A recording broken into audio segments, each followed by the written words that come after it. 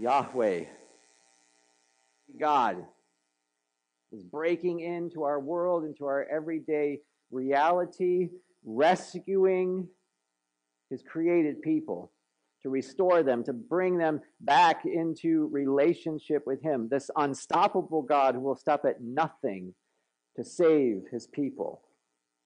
That's what we saw last week in this first half of chapter 40 in Isaiah.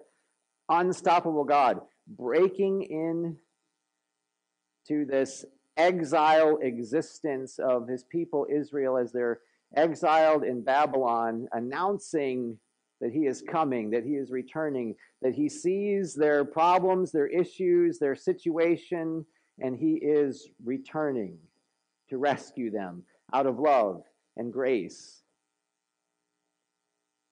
And if there's one thing that will stop that from happening, or if there's one thing that will keep the people from experiencing this new reality that God wants to create of restoring relationship and bringing people back into relationship with him, if there's one thing that is going to keep the people from experiencing that, it's their idolatry. God is breaking into our world today, into our very existence, into our everyday lives, to rescue us from our situation of slavery to sin, to free us and to restore us to himself. And the one thing that will keep us from experiencing that is our idolatry. God is breaking into the world to rescue this unbelieving world that is all around this Hillside Community Church, to reveal his glory. And he's calling us into this partnership of ministry with him, the living God of the universe. He's calling us as people into this partnership, this ministry of working with him to reveal his glory to this unbelieving world, to shine his light into this very dark world.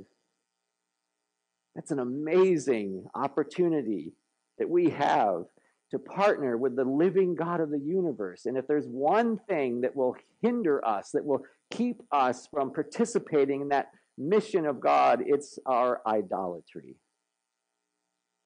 We're putting other gods first. And some of you may be thinking in this moment, well, what the heck do you mean, Pastor Jeff? Last time I checked, I am not worshiping idols. I'll just pose the question, what do you worship? Everyone worships. What do you worship?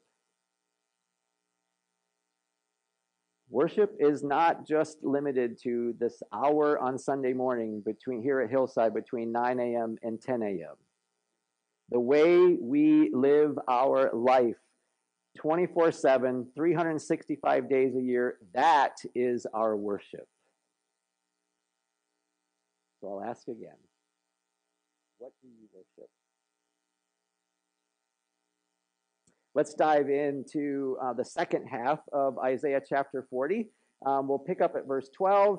I'm going to read the whole passage to the end, and then we'll just kind of jump back in and dive into some specific verses and passages within the second half of Isaiah chapter 40. But we'll start at verse 12 if you want to follow along. This is God speaking through the prophet Isaiah. Who has measured the waters in the hollow of his hand, and marked off the heavens with a span, enclosed the dust of the earth in a measure, and weighed the mountains in scales and the hills in a balance? Who has measured the Spirit of the Lord? Or what man shows him his counsel? Whom did he consult? And who made him understand? Who taught him the path of justice, and taught him knowledge, and showed him the way of understanding? Behold, the nations are like a drop from a bucket, and are accounted as the dust on the scales. Behold, he takes up the coastlands like fine dust. Lebanon would not suffice for fuel, nor are its beasts enough for a burnt offering. All the nations are as nothing before him. They are accounted by him as less than nothing and emptiness. To whom then will you liken God? Or what likeness compare with him? An idol?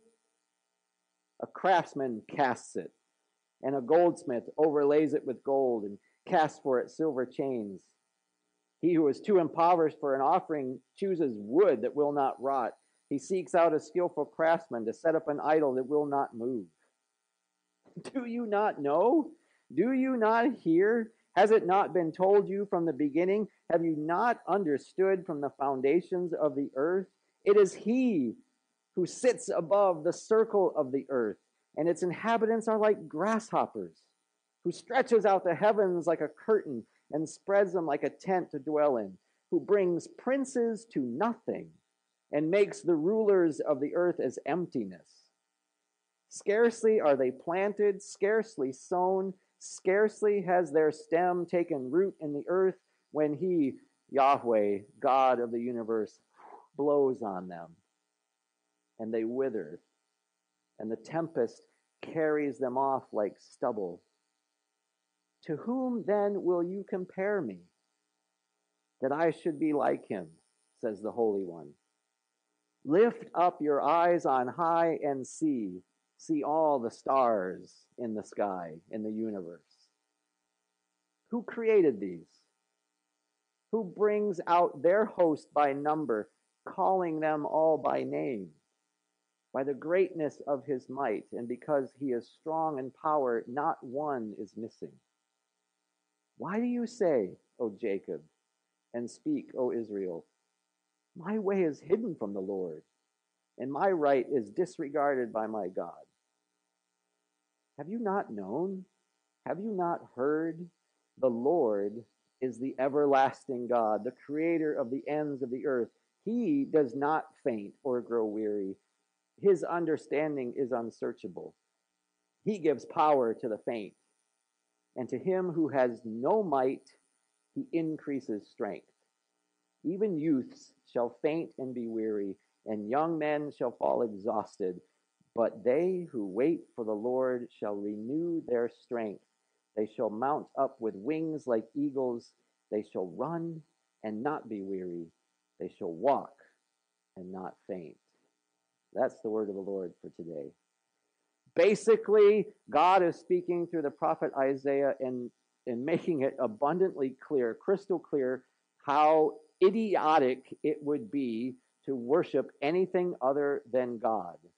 How idiotic that would be to worship anything other than God, because it is God and God alone who created everything that we see around us. He created it. He filled it. He brought life to it. He created life. He breathed into each one of us and brought us to life. He holds everything in the palm of his hand. Nations, as mighty and as powerful as they may be, are nothing before God, who just can simply blow on them and they wither and fade and fall away. God, who created the stars and put them in the sky, knows each one and even calls them by name. So how idiotic is it to worship anything or anyone else? Why would you create an idol? Why would you bow down before a worthless, empty piece of wood or stone or gold or silver and worship that, when this God is your God?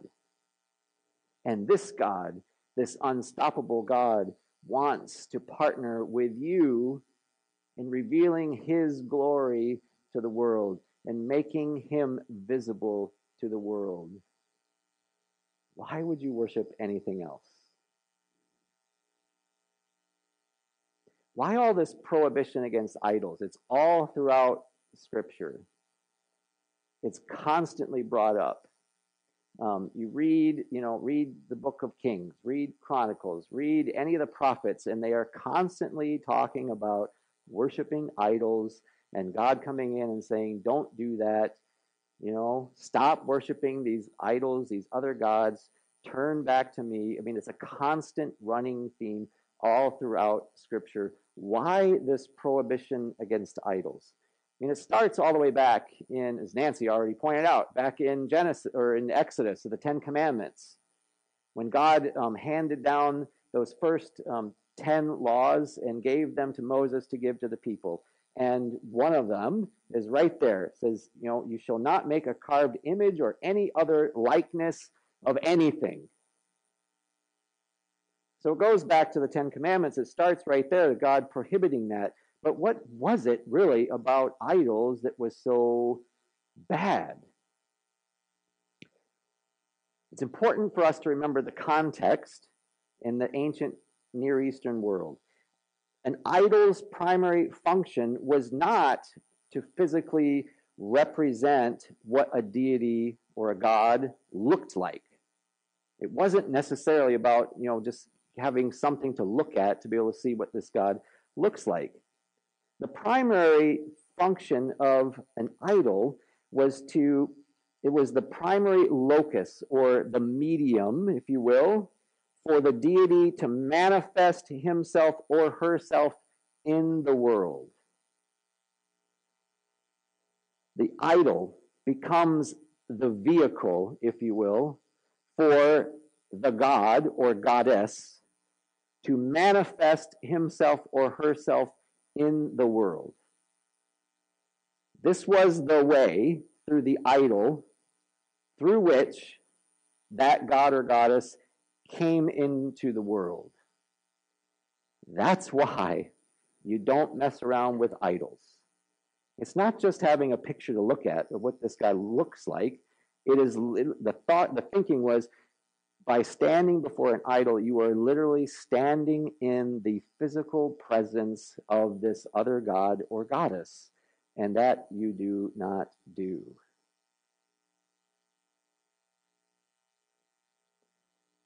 How did God, Yahweh, the God of Israel, promise to make himself visible? What was the vehicle that God used to make himself manifest, present, visible in the world? What was it? Through Jesus and through his Spirit and through his people. God promised, God promised that he was going to reveal his glory, and he was going to reveal his glory through his people. God chose Israel. They're the chosen people for a reason, because through them, God is going to reveal his glory to the world. Through this chosen people, God is going to make himself visible in the world. And yes, then, because we know the rest of the story, the New Testament, God sends his son Jesus, who is God, fully human, fully divine, through whom God is literally made visible and made manifest, and through the outpouring of his Holy Spirit upon who? Upon us, his people, who have accepted him and who have chosen to believe in him, who are now forgiven and redeemed and filled with the presence and power of the Holy Spirit, anointed with the Spirit of God. Now we become the living body of Christ in the world today. For what purpose? To reveal God's glory in the world, to make God visible in the world so that an unbelieving world can come to know him and experience him and come to believe in him and live in a life-saving relationship with this God. It is through us, his people, that God chooses to make himself manifest. We are God's imagers. We're literally created in the image of God, and we are filled with God's Holy Spirit, empowered to reveal God in the world so that people can see God through us, so that people can experience God through us. So I guess I ask again the question I start off with: what do you worship? Who do you worship? Our worship is not just this hour on Sunday morning. Our worship is our life. how we live life 24/7, 365 days a year, that is our worship, which allows, hopefully, the world to see and experience God in and through us. What does the world see when they look at you? What does the world see when they look at you? Do they see God? Or do they see something else? When the world looks at you, do they see a loving, caring person who takes care of widows and orphans? Do they see a person who reflects grace and love and truth? Do they see a person who loves and forgives? Do they see a person who worships God with all their heart and mind and soul? Or do they see a person who worships idols, who worships something or someone else? Or do they see themselves? What does the world see when they look at you? A worshiper of God or a worshiper of idols? This is not a guilt trip sermon. I raise the issue because it's extremely important. It gets right to the heart of who we are as God's people and right to the heart of what our mission is in the world. It's why we exist as God's people. It is that important. And I think it touches on our everyday experience. As we were moving in to the parsonage back, has it been 2 months now? No, not quite. And we were in the big U-Haul was being unloaded. Someone literally made the comment, well, we know what Pastor Jeff's idol is now.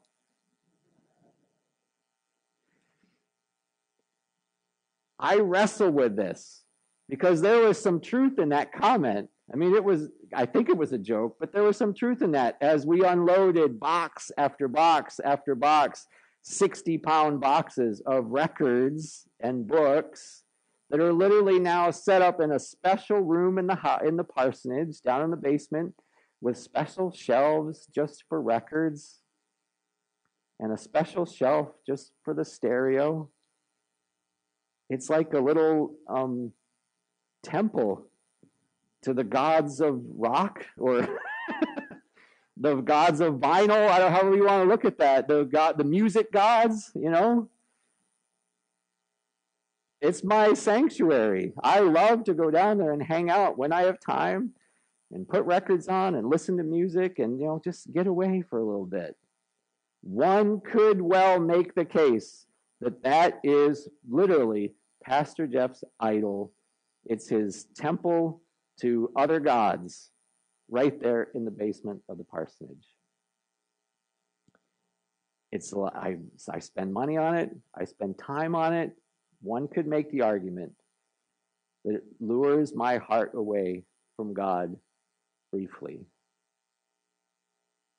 We have all kinds of American idols, don't we? We literally have a TV show with that label. We have all kinds of American idols. Idols, anything that takes the place of God in our lives. An idol is literally, it's not necessarily, just as Nancy's already alluded to, a carven image, a statue made of gold or silver or stone of some other god. But an idol becomes anything in our lives that we look to or use to fill the empty spaces in our lives, to fill the holes in our hearts or in our minds that only God can fill. That becomes an idol. And we have all kinds of American idols because we use things like money and power and beauty and sex and drugs and alcohol to fill the empty spaces in our hearts and in our lives that only God can fill. Why do we have these idols that we worship? I think a lot of that idol worship comes down to an effort to mask pain and fear. We might go without next month, so I better work 80 hours a week this month and bank all that money and store it all up so that if something happens on down the line, I won't have to worry. I'll have enough. And we work and we work and we work and we work and we pile it up and accumulate it like Scrooge, more than we could ever really need. But in fear of what might happen, we accumulate and we accumulate. We worry and we fear about what other people think about us. And so we just, beauty and taking care of ourselves and making us, look good so that, or we begin to think and feel inside that, well, I am ugly. So beauty becomes an idol that we worship. We fear that other people may have power over us, and so we position ourselves and we put ourselves in places where we will have power so that no one can take advantage of us. So I'm not going to let anyone take advantage of me. So I'm going to make sure that I have the power in this position or in this relationship. And power becomes an idol that we essentially worship. We begin to think that maybe I'm unlovable, that because of my past, the things that I've done, the things that I've said, the mistakes that I have made, I am unworthy, I am unlovable. And we fill those empty spaces with anything, relationships, with sex, with drugs, with alcohol, anything that will fill the gap, that will fill the hole and make us feel good or whole.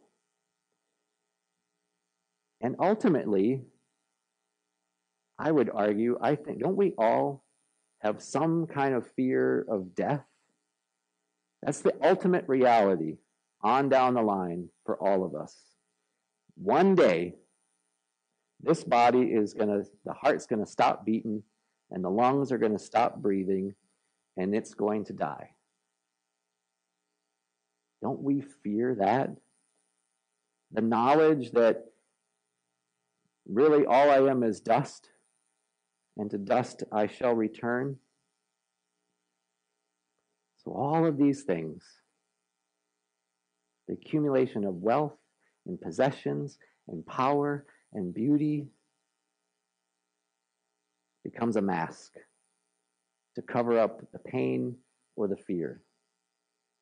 Or maybe I just got all that wrong, and basically we're just self-centered, selfish human beings who will stop at nothing to make sure that we feel good and have fun and have everything that we want. And we wander around like God can't see it. My way is hidden from the Lord. Or my right is disregarded by my God. But the Lord does know. And the Lord does see. The Lord does understand. Even loves. So why do we say, O Jacob? Why do we say, O people of Hillside, my way is hidden from the Lord. My right is disregarded by my God? Have you not known? Have you not heard? The Lord, Yahweh, is the everlasting God, the creator of the ends of the earth. He does not faint or grow weary. His understanding is unsearchable. He gives power to the faint, and to him who has no might, he increases strength. Even youth shall faint and be weary, and young men shall fall exhausted. But they who wait for the Lord shall renew their strength. They shall mount up with wings like eagles. They shall run and not be weary. They shall walk and not faint. God gives power. God increases strength. God, and only God, renews and restores. God and only God provides and fills. God and only God rescues and resurrects. God and only God. So why would we worship anything or anyone else?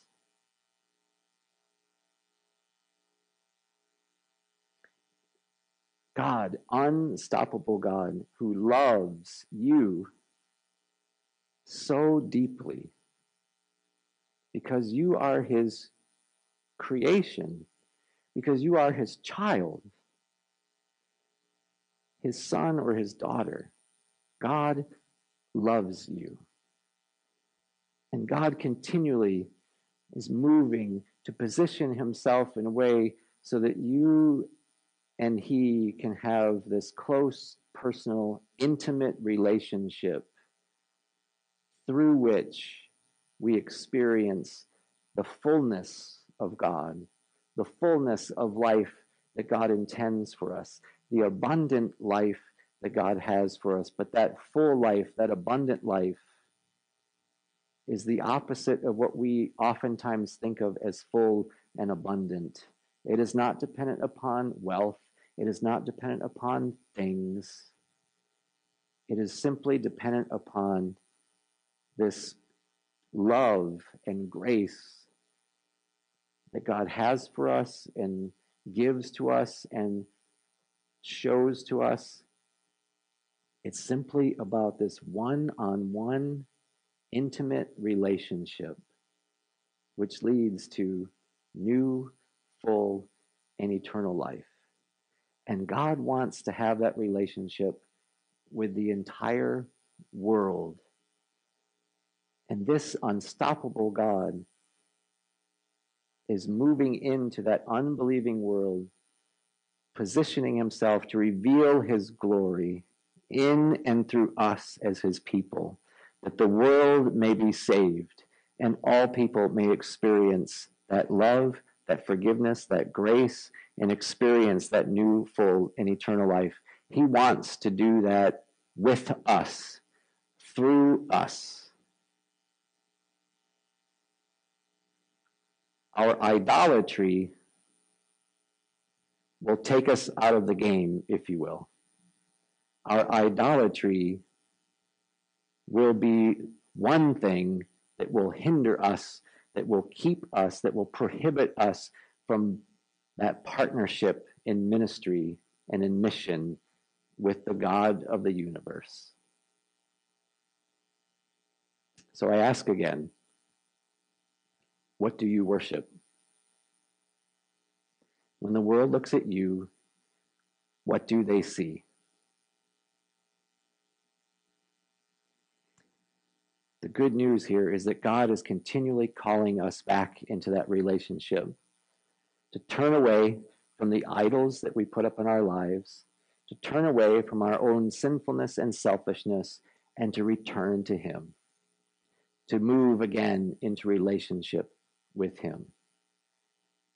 Return to the Lord. Return to the Lord.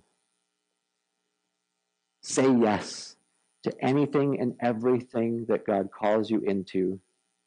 Might be working as a trustee here at the church. It might be teaching little kids about Jesus.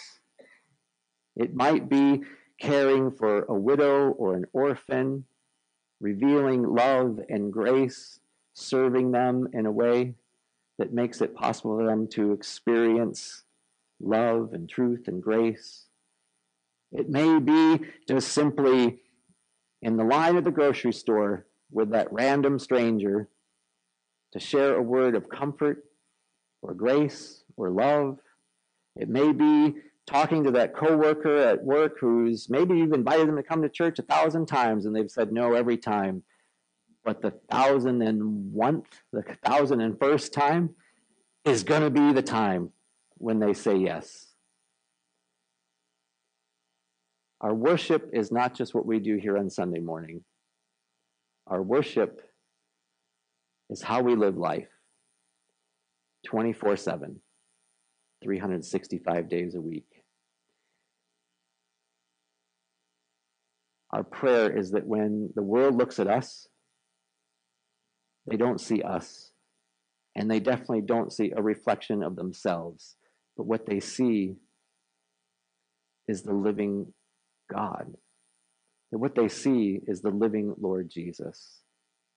Let's pray. Almighty God, you are calling us into relationship with you, into partnership with you, as you go about your mission of revealing your glory to the world. Lord, we confess in this moment that sometimes we do have idols in our lives, things that get in the way of our relationship with you, things that we use to try to fill the holes and the gaps in our lives that only you can fill. We confess this to you now in this moment, and we ask for your forgiveness. Forgive us for our idol worship. We want to return to you. Lord, we repent and we return to you. Holy Spirit, fill us, anoint us, empower us, that this week, as we go forth into the world, the things that we say, the things that we do, will reflect your presence, will reveal your glory, will enable people to see you and to experience your love and your grace and to come into relationship with you, into new, full, and eternal life. Guide us, direct us, empower us. In Jesus' name, amen. Let's stand together. As the sign on the door reminds us, as we enter into that parking lot and into that world, we enter into the mission field. May we reveal God's glory, his love, his truth, and grace this week. Holy Spirit, bless you and anoint you, fill you and empower you. Amen.